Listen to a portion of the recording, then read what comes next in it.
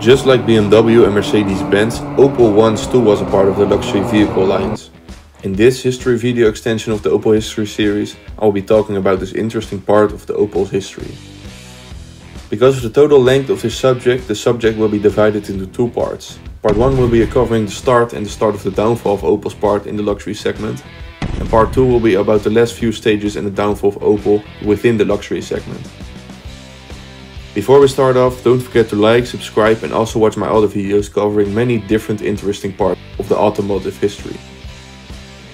The start of Opel's luxury lines of Opel began at the late 1930s with the Opel Admiral. This was a luxury vehicle powered by a 3.6 liter inline 6 that produced 75 horsepower, a top speed of 132 km an hour and had an average fuel consumption of 18 liters per 100 kilometers. This model was either a 4-door limousine or a 4-door cabriolet with a length of almost 5.30 meters and a wheelbase of around 3.3 meters. The 4-door limousine cost 6,500 German marks or 7,000 German marks or around 74 to 78,000 euros for the 4-door. After producing only 6,400 units in just 2 years, the luxury model abruptly was taken out of production due to Germany's participation in World War II, as Opel had to focus on the production of war vehicles such as the Opel Blitz. Up until 1964, Opel did not produce a single model in the luxury segment. Until in 1964, after over 25 years, this was changed with the introduction of Opel's new luxurious KAD-line or KAD-line.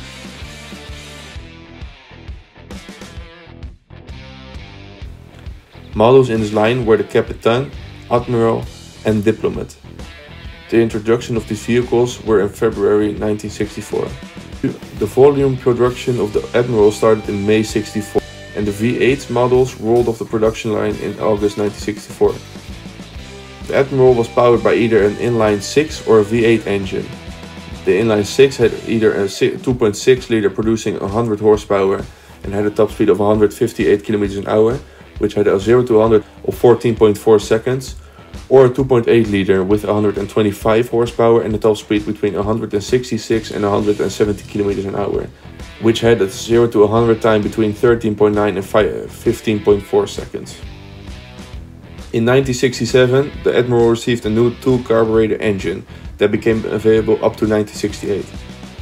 This engine produced 140 horsepower and had a top speed between 175 and 180 km an hour and had a 0 to 100 time of 11.9 up to 12.9 seconds. In 1965, the Admiral had 4.6 liter V8 taken from Chevrolet,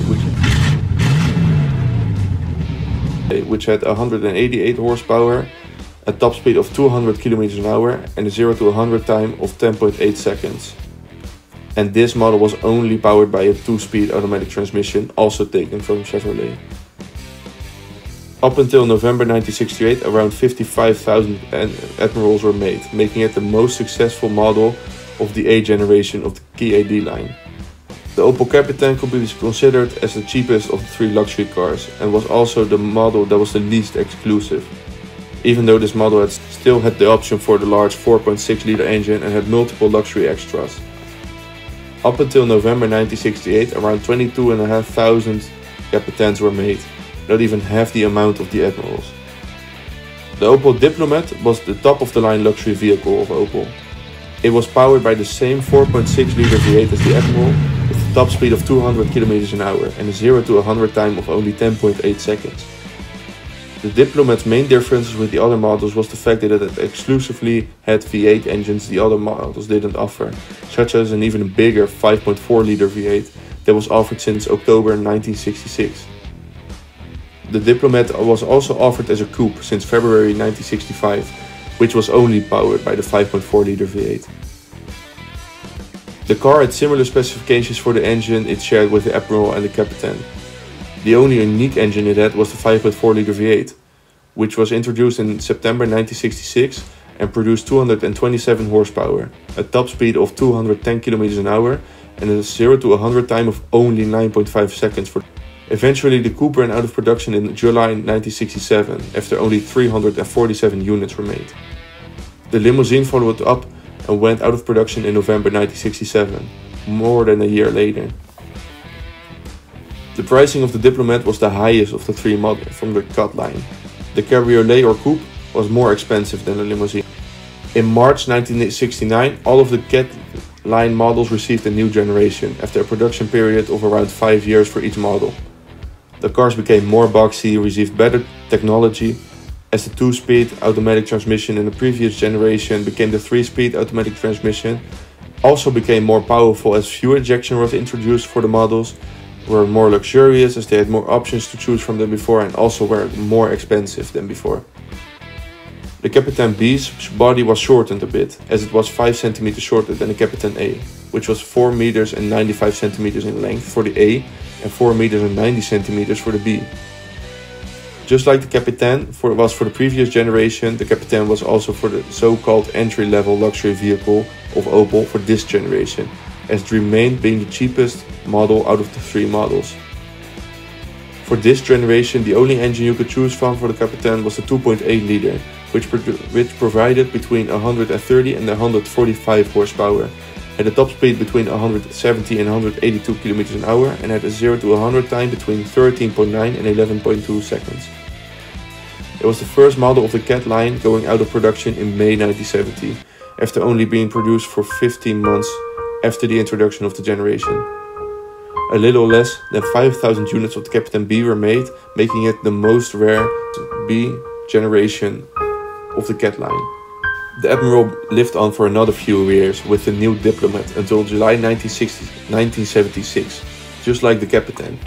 Just like the Kapitän, the Admiral also shrunk to 4.9 meters in length.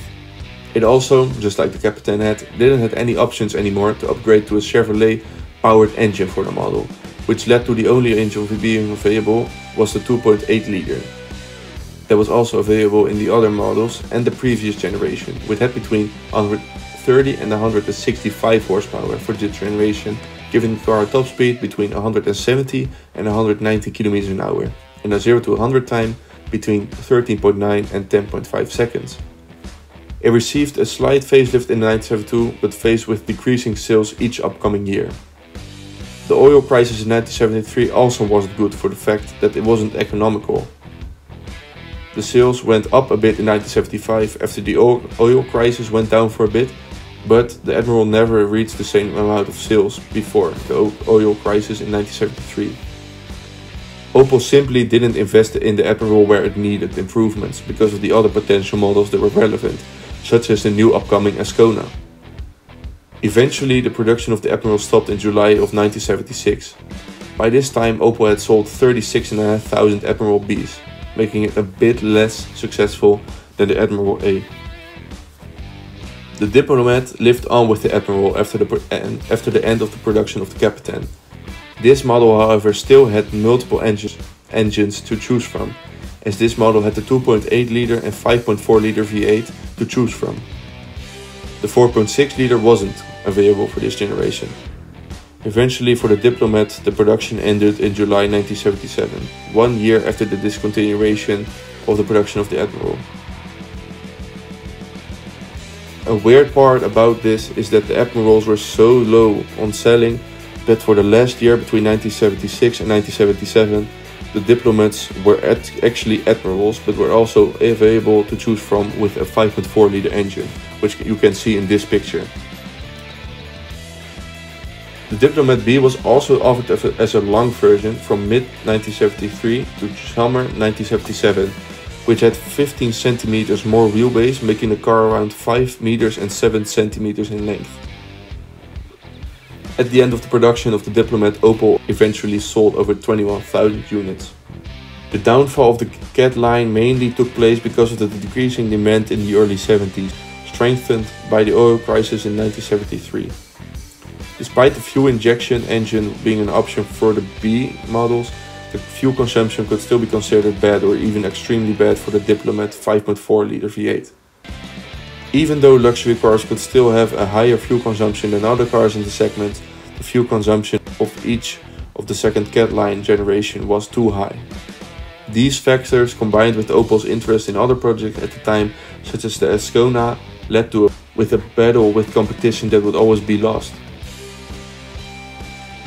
Thanks for watching the first part of this two-part series. In the next part I will be talking about the last real luxury car Opel ever made, and the indirect successor of the KAD-line, the Opel Senator. Don't forget to like and subscribe for more, and I will see you in the next video.